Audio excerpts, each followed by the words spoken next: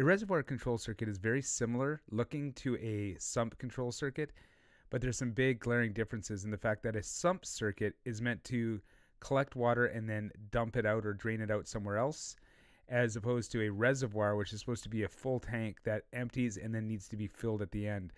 So what will happen is a sump circuit will utilize normally open float switches, and a reservoir control circuit will utilize normally closed float switches.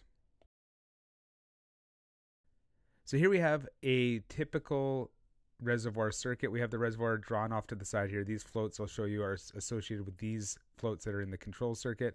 I have a 3-position selector switch, hand, off, auto.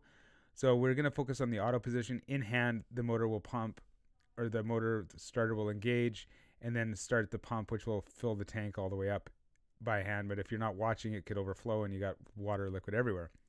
Now, if we go to the automatic, however, we've got these floats that control the whole operation. So we're going to walk through to see what happens here. So let's say that this reservoir is being used. They're watering their lawn, let's say. So the pump's out, watering the lawn, we're going to start seeing the level drop in the reservoir.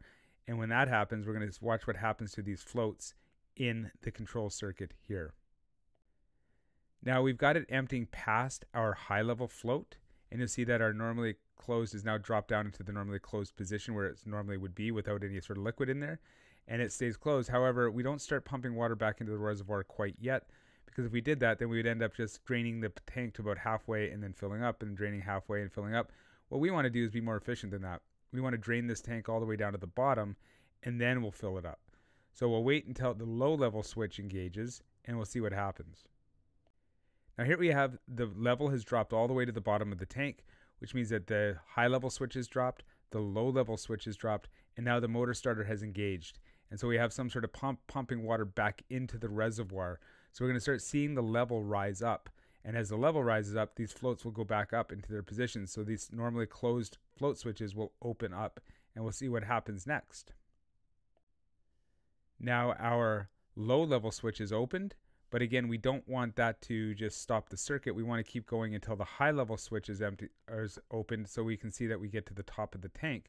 So we've got this hold-in circuit in here. So when M is energized, our starter is energized, this is a hold-in contact that is associated with M. So it will stay closed, so it holds it in. So it'll still allow that to pump liquid back into the reservoir and continue to fill the tank.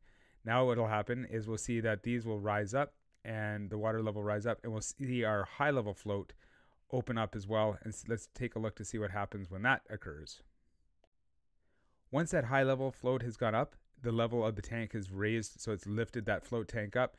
It has opened this circuit, which was already fine because we had that hold-in circuit, but now it's killed the whole circuit because nothing can get through this normally closed, which is now open float switch because it's being held open in the tank. Then M will de-energize, the hold-in contacts will de-energize, and everything will stay as it was, just waiting again for the levels to drop down and continue into the cycle. And that is how a reservoir control circuit works. One last thing to make mention of is the question of whether or not this is a low voltage protection circuit or a low voltage release circuit. When we're dealing with sumps and reservoirs, they are both considered low voltage release, meaning that if this switch was down closed, this float switch, and this switch was closed in the closed position, and this was energized and running, then the power goes out, this would de-energize. But once power is restored to the circuit, if these switches, these float switches, are both still in the normally closed position, this will start up instantly, and away we go, we get the circuit running again, as opposed to a low voltage protection circuit in which we would have to re-engage the circuit and press like a start button to get the whole circuit up and running again.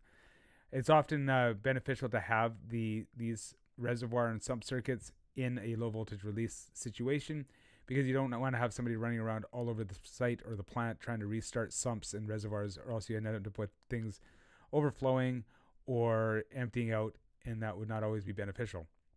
So again, sump circuits and reservoir circuits are low voltage release.